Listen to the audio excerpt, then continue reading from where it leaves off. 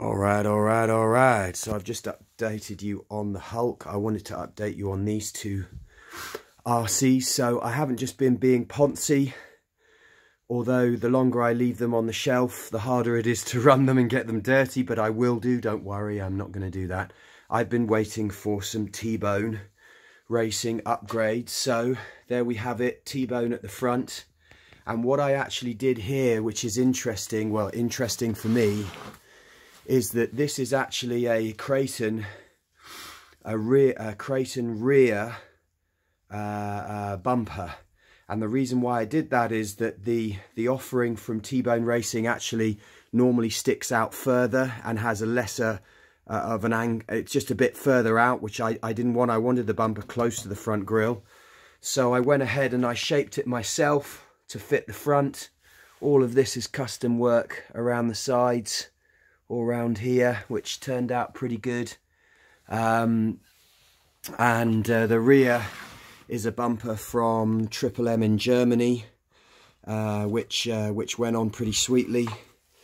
This one is supporting Deep Blue, is supporting a T-Bone Racing rear wheelie bar, which is just infinitely better than the stock, and a T-Bone Racing basher or thrasher front bumper.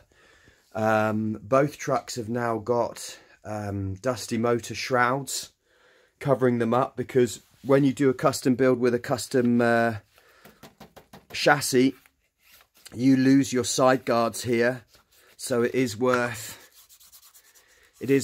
getting some dusty motor covers.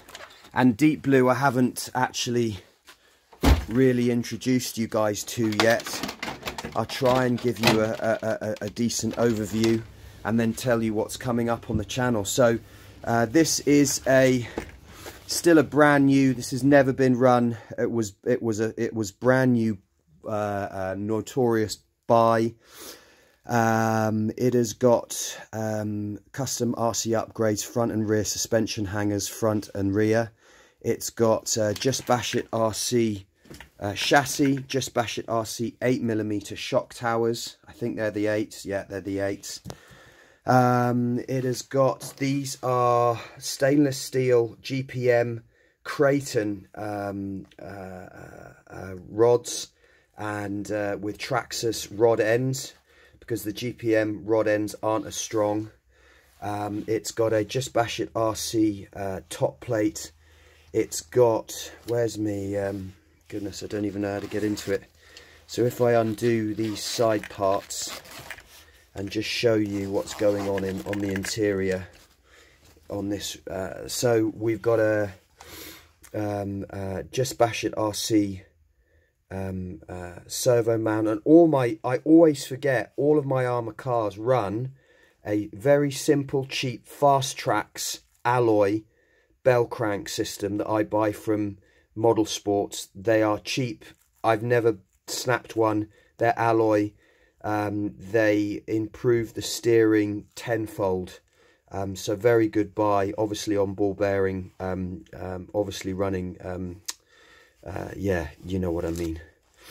Front and rear chassis braces from Just Bash It RC. Arrma in Germany, front and rear centre differential mounts and motor mount.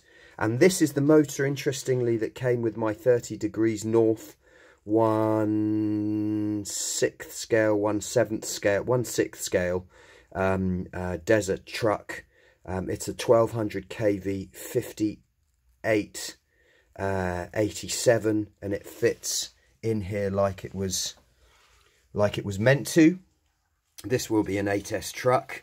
What else can I tell you about it? I'm still running the stock suspension, both springs and shock oil in there. I will change them out. You can see I've got the rears wound all the way down because it is slightly heavier, particularly with two 4S batteries in it. These are the stock wheels and tyres. I'm running Just Bash It RC 10mm hub extensions, and these are Just Bash It RC really nice wheel hexes that I run on all my RCs. which is pretty cool. So that is Deep Blue in a nutshell. That's Deep Blue. It will be bashed soon, I promise.